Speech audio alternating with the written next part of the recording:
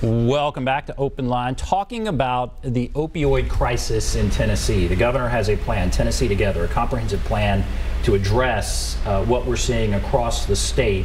And we have with us a great panel tonight talking about that. Let's go to the phones because we have a bunch of calls. Let's start with Reverend Fuzz. Hello, Reverend Fuzz. Oh, wow. Hey, Dan. Hi, what's on your mind? I got this question, the faith-based director. Let's say that my church became a partner and we set a 3-year period that we're going to do something and learn something. Tell me some of the specific things that a congregation would be expected or needed to do. What kind of budget would we be setting aside? How much resources and volunteers? What would be a perfect partner of a church with 200 members? Pastor Fuzz, thank you. Thank you, and I'm a very big fan of your congregation. A congregation like yourself, Pastor Fuzz, especially in the area you're located in, we just need someone to open the doors and to pass out information and possibly have a recovery support group. The only budgetary concerns you'd have is whoever would be at the church as a volunteer, and that would be it. We're looking for spiritual and pastoral support from the hierarchy, which we know and the whole community knows they have from you. We're looking for people who will host or refer individuals to recovery support groups, and that doesn't necessarily define a recovery support group as a traditional 12-step. It could be a feeding ministry, a clothing ministry, or access to any other ministry. And also partner with our Project Lifeline, so when people come to your congregation and they need to get into treatment and they may not necessarily have resources, we have an individual that can help guide them and connect them with the resources to get them into that, get them into one of those treatment programs. Does that help, Reverend Fuzz? What do you think? It helps a lot. You know, we're very concerned about this, and we've had members deceased from this opioid, so I look forward to touching bases with this group and being a part of this. Yes, sir. Right. Thank you. Thank you. Let's go to Lucy. Hello, Lucy. Hey, y'all. Hey, Hello. Lucy. I have a two-part comment, and the first part of it is that there's other dimensions than what y'all have just mentioned. You know, when these drugs started hitting the pharmaceutical market back in the early 90s, doctors were writing prescriptions for them right and left back then for anything. And if you did not take the prescription, they wrote you down as non-compliant. The people, I have known so many people who did take the prescription, got hooked within a couple of weeks, and then when they cut them off, would end up in the ER, or on workers' comp. It would end up in the ER, and if they tested positive for any substitute drug to where their opiate addiction had come from the prescription, they would yank IDs out of the ER, their arms, and drop them right there in the ER. Wouldn't even treat them because they said, you're using street drugs. They didn't even think that they were part of this problem. And at that time, every major news station on their news magazines had been doing stories on these pills. Right, this was over 25 years ago. Now, here's my last part of my comment. Okay. As a taxpayer, I don't want one dime of my money spent on any opiate recovery program until you guys make sure that you quit allowing the United States of America to be the #1 drug laundering country in the world. And drug dealers have become the bank of people in an underground banking system.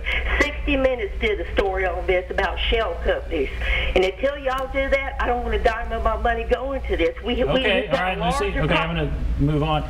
I mean, so there's passion here. Yeah. We have somebody on Facebook saying doctors are legal drug dealers. They've overprescribed for a long period of time. That's Christy Michelle Stevens. A lot of passion with this. You heard Lucy saying people did what they were told. They took a whole bottle of this stuff, and then all of a sudden they're addicted. Right. Lucy, I really appreciate you calling. I know we all do. I have a family member that got addicted just the way you just went through. And here's what I'd say to you. We've got a great AG in this state, and they are considering right now what to do related to how to respond to the pharmaceutical companies. The doctors did what they thought was right, And then what happened is new research came out and people started getting addicted. Our Commissioner of Health, Dr. Dreisner, talks about that research around how many days it takes before you get addicted. So Lucy, what you're saying makes complete sense. But the thing is, we do need to help people right now in our state that are uninsured, that need help. But I totally appreciate what you've said. How much pushback, I guess this would be for you, do plans like this get from pharmaceutical companies? So we've talked about doctors. Doctors were doing what they were told. It's what they were taught. It's what they were encouraged to do by pharmaceutical companies. Pharmaceutical companies have sat back and made a lot of money as these drugs have just skyrocketed in sales.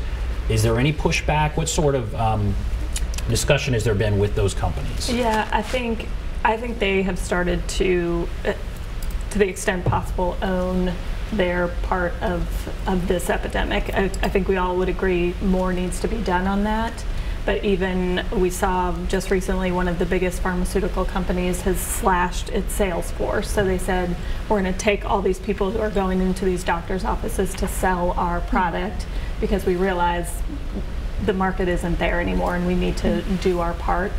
Again, I think we would all say more needs to be done, but as far as our plan, we've heard from different pharmaceutical companies that they're supportive of the idea of limiting the number of days of opioids for someone who is newly taking opioid medication. Let's go to David. Hello, David. Yes. What's on your mind? There was a major backlash for patient care in hospitals now because I was recently admitted to the hospital and I had to threaten to get up and leave to get a pain shot for a bowel obstruction. And I wonder how many people would stand their ground and really say, I'm going to leave unless you do something for my pain. And, you know, how many people are going to end up suffering needlessly in the hospital now because of these people that can't control how many meds they take, and that's really going to cause a lot of people to suffer in the hospital now like I did. I mean, I had to tell the nurse that I was honestly going to leave unless she gave me something for my pain, and she said, well, what are you going to? I said, I'm not going to lay here and suffer needlessly. All right, well, let's talk about that. On Facebook, we are seeing a lot of people who are saying, I suffer from chronic pain, and I worry about any sort of change that's going to make it harder for me to deal with my condition. So, and that's what I think we're hearing there. Yeah, and you have to be careful, as David mentioned, that you swing the pendulum too far to the other side. And our goal is not to have our population who is in pain not be able to access the medication that they need. So with that said, the governor's plan around limiting the number of days for an initial opioid prescription explicitly exempts chronic pain patients, cancer patients, folks in palliative care, hospice care. There's kind of a whole host of people that we know need access to these medications, and the goal is not to limit it for them, but to really kind of funnel the number of folks we're seeing moving from an opioid naive patient, someone who hasn't had an opioid, into the chronic category. What we want to do is put more what we say are kind of speed bumps along the way before they're a chronic user. And one of the areas that's most heartbreaking is that we're seeing babies born, their mothers that are addicted, and their babies that are born. What is being done about that? It looks like there's some things in here that are specifically meant to address that. Absolutely. When you look at that treatment piece, one of the things that's really great is that funding will actually go to work with pregnant mothers that are trying to detox and not stay in that life of addiction. Monty, you might want to tell a story about your work with pregnant women and what you've been doing related to that. Well, when we're working with our faith community to embrace the pregnant women, to give them educational resources and sometimes even financial resources, we're operating around Tennessee in rural areas as well as our metropolitan areas. And so when we get out in our rural areas, there's a lack of resources, lack of access to treatment, lack of access to recovery support services. Our Project Lifeline is connecting the ladies that are in those communities with resources that can help them get better resources from outside of their community. And an example is our Project Lifeline operates from Memphis to Mountain City. Sometimes an individual will ask for help in the eastern part of Tennessee and they need to get out of eastern Tennessee. They will reach out to someone in western Tennessee, meet them halfway, get the person out of their backyard, out of their playground, away from their playmates. And that's how we initiate the process to get into treatment and then to get into recovery support. So taking it from a multifaceted approach like that, we're able to catch more people in a much wider net. How effective, Commissioner, is treatment? You know, how long, do we know this yet? How long should a person stay in on average? What are the rates of cure or whatever the case may be, of a successful outcome, and how many go back into addiction? Thanks so much for asking that. We talked about that a lot at the department. Treatment's more effective than death. And what we're seeing happening in our state are 3 people a day are dying because they're addicted to a substance, and we're clamping down on that. People are now using pills, street pills. You know, if you're going to use a street pill, please don't. Go to your ED. Because they're laced with fentanyl, and that's a lot of what's going on right now with the death toll. But as far as how effective is treatment, here's what we know. If you get somebody into detox and they get through that physical piece of the withdrawal and you help them, and then you hook them up with whether it's residential or whether it's wraparound case management or whether it's 12-step or whether it's faith-based, you wrap that all around. The longer a person stays in recovery where they don't relapse, the better odds they've got. So for example, with a 1-year recovery stint, you've got really good odds of staying in recovery. One of the best programs is one that's used with doctors and airplane pilots, and we know that they stay in a recovery probably 85%, I believe, and that's based on 5 years of being in recovery, and there's a lot of wraparound with them. And so one thing we're grateful for is these dollars will allow us to do more recovery wraparound to keep people in our state in treatment. It's more effective than death. Absolutely. And how much of this is federal money and how much of this is state money? It's a combination, right? It is a combination. So we got about, I believe, 13.8 million from the Federal Cures Act. We got that last year, as well as a second allotment of that. And then this year the governor put in about $15 million in new dollars towards prevention, treatment, and law enforcement, the majority of which is towards treatment, which is on top of the $6 million that was put in last year specifically for treatment. Let's go to Rebecca. Hello, Rebecca. Hi. Go right ahead. Hi, this is Rebecca. I've just heard some of the things that have been stated, and yes, I understand there is a horrible addiction to an opiate, but placing everyone, like you said earlier, that into that one category is difficult. Putting a policy across the board is hard. There is so many state restrictions that someone that is in chronic pain, if you go to your doctor, you get a prescription and you go to physical therapy, you do 10 units, you do occupational therapy, you do water therapy, you do everything you can do, and you're still on your opiates because you have say comorbidities that you cannot have surgery or some other reason, then it places people like me in a hard place where I have to jump through, as you say, 19 speed bumps, 14 barrels just to get a medication, because we've got so many thousands of people that are addicted.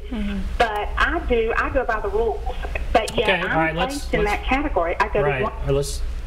More than one call, and I'm telling you on Facebook, more than one comment saying that, and you addressed it, but let's just hammer home the point for the people out there that clearly are concerned. One more time, the governor's bill does not say you cannot get an opioid. Correct.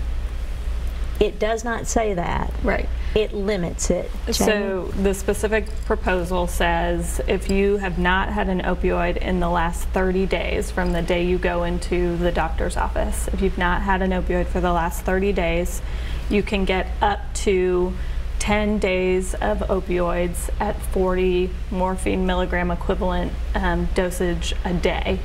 Now, what we know, and I want to just base this in information we didn't have a year ago, which is that the CDC says the likelihood of being on opioids after 5 days of being on opioids, the likelihood on that 6th day jumps higher than we ever knew before in terms of your long-term predictability of being on opioids a year later.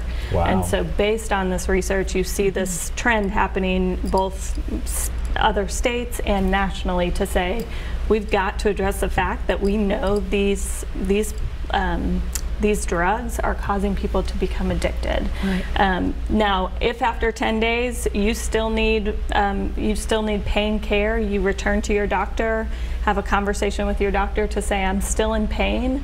What we want to have happen based on the governor's proposal is a conversation between you and your doctor to say, is something else going on here? We can put you on 30 days of opioids. That's part of what the proposal is, and at 40 MME a day. But before we do that, one, let's have you sign an informed consent form saying that you understand the dangers to you, as well as if you're of childbearing age, to a potential child, as well as let's talk about alternatives to opioids before we just put you on 30 days of opioids. So again, it's a specific population of individuals who have not been treated for 30 days would have to have a limit. I would not say it's 19 speed bumps. I would say it's probably 2, which seems reasonable in light of our epidemic. There is no doubt huge numbers of people are getting addicted. Yes. Something has happened over the last several years that has allowed huge numbers to get addicted. And it's fascinating if there is that research out there that it maybe occurs after that 5th, 6th day for a lot of people. And maybe, you know, there are plenty of people where that's not the case, but for a lot of people that's the case. Okay, we have to take a break. And I want to thank 2 of our guests for being here. Thank you both. Commissioner Williams, Monty Burks, thank you for being here. We are now going to bring up Tony Parker, Department of Correction, Michael Jones, TBI. Take a break, be back right after this.